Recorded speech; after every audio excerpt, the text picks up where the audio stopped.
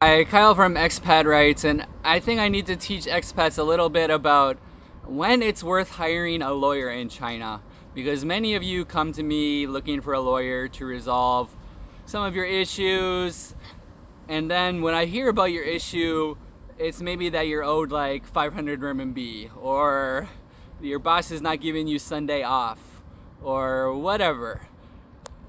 But I think that maybe you don't understand is that hiring a lawyer in China is not cheap, and it's not guaranteed to get you the results that you want.